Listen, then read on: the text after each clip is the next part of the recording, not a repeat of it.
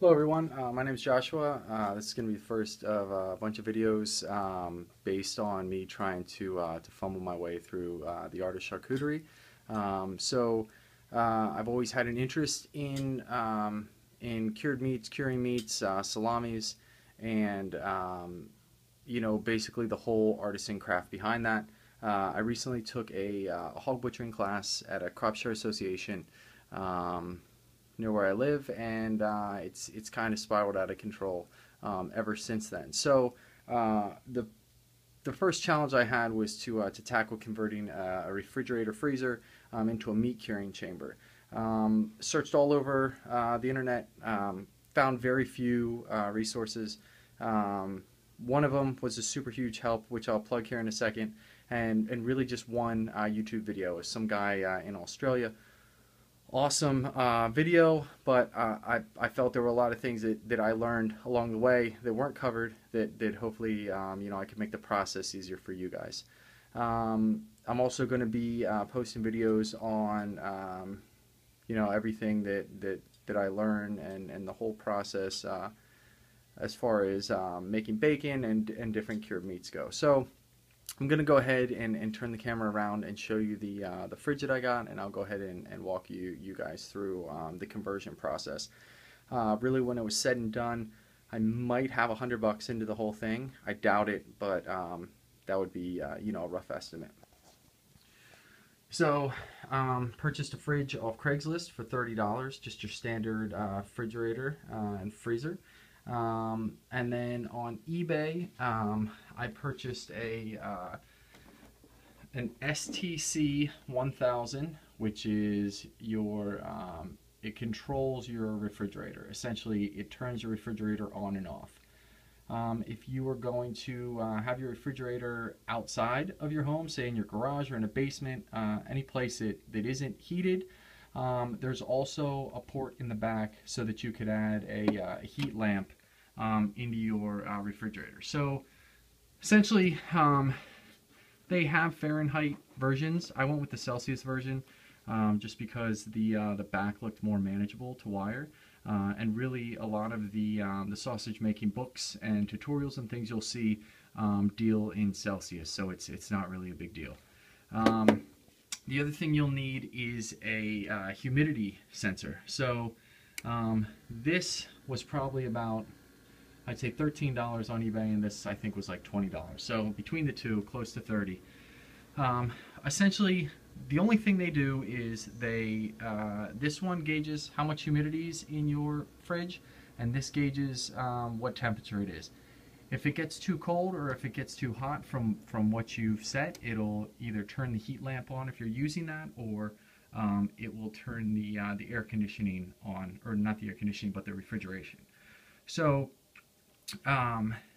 this guy we'll tackle first, but essentially this runs a standard humidifier, and the refrigerator essentially plugs right into.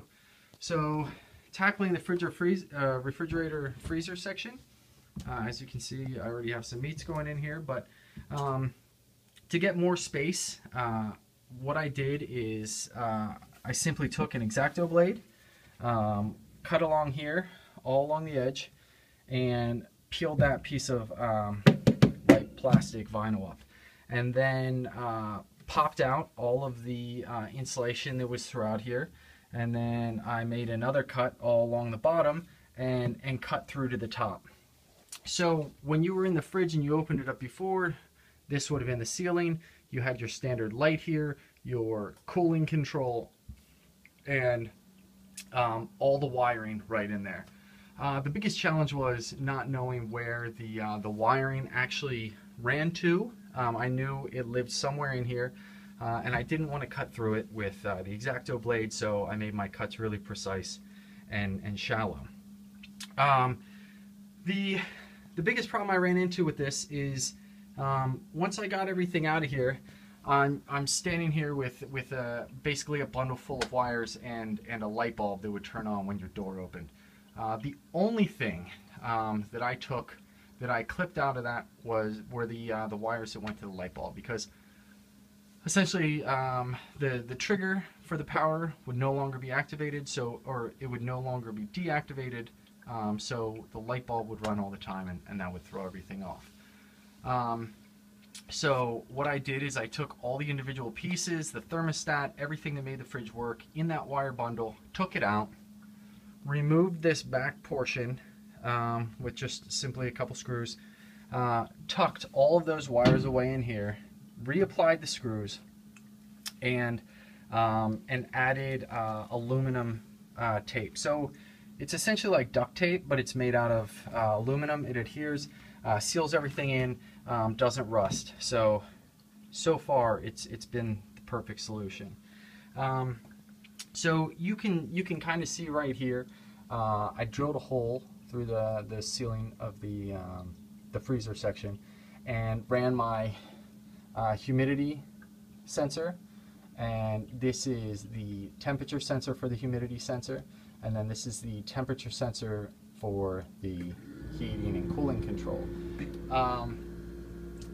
I also got confused in that I didn't know if I needed to take the wires that were in this section and run them into the back of the sensor up here. And after thinking through it, you know, I realized that I was 100% overthinking it, and that the only thing that goes into the back of that sensor from the fridge is the actual cord of the fridge. So I'm gonna go ahead and shut this for a minute.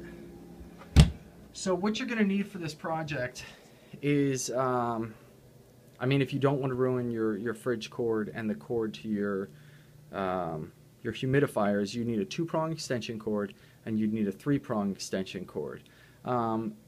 Essentially what you're going to do is you are going to plug your refrigerator into your 3-prong extension cord, and then the plug end of your extension cord, you are going to cut that off. You are going to separate out the ground wire, the live wire, and the neutral wire. The ground wire is going to be either bare or cased in green. And then I hit another wall when it came to figuring out which wire was positive and which was negative. The neutral wire should have a rib or some sort of texture on the outside casing. So even though they were both white, it was textured. So I'm going to show you a great printout that I found. These two things saved my life. And I'm also going to show you the website that I found them on, so you can click on the image, save it to your desktop, and print it out. These two pieces of paper will show you exactly how to wire both your humidity and your temperature control. So I Google searched fridge meat curing, and what came up, this second one right here, how to convert a refrigerator to curing meat or aging. Looks like it's by benstar.com, blah blah blah, too long to write down. So look for that, and you'll know you're there when you click and you go to this guy's website. Have you been starstruck? Scoot down through here. I didn't really find a lot of the writing to be too helpful, no offense. What I did find helpful were the recommendations on the sensor controls to get, the humidity controls to get, and then these little diagrams. So really, at the end of the day, those diagrams will show you how to take the ground wire from your 3-prong extension cord, plug it into one of these 3-prong empty cord heads that you can get at like Lowe's or Home Depot, and cut the other 2 prongs off and just leave the ground prong. Plug that into the wall, and then you will have you'll be able to ground your fridge. I don't know a ton about electric, but what I do know is you're definitely going to want your fridge grounded. If you don't and something goes wrong, from what I hear, you can get shocked if you touch your fridge. You know, that sucks. So with that being said, here are the two printouts, and as you can see, you take. Oh, I'm sorry, I lied. You'll actually need another 2 extension cords, a triple and a double, to power each of these units. So you're going to run power from the wall in a cord into the back of this, and then you're going to run the refrigerator into the back of this, and then that's essentially going to turn your refrigerator on and off. Your humidity sensor, same thing.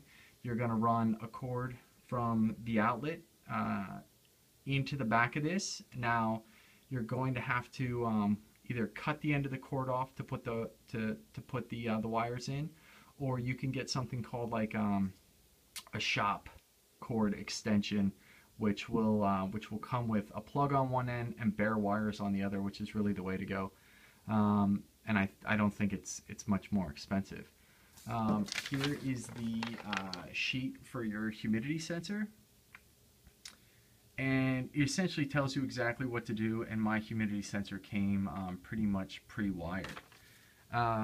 So once you get everything in, plugged in, set up, go ahead and set your gauge. Another thing that threw me off on the gauges, the cooling gauge took about 1.5 minutes to calibrate. So the whole time I thought I had wired it wrong. And as you can hear, it just kicked on. So that's what you're going to want to hear when you're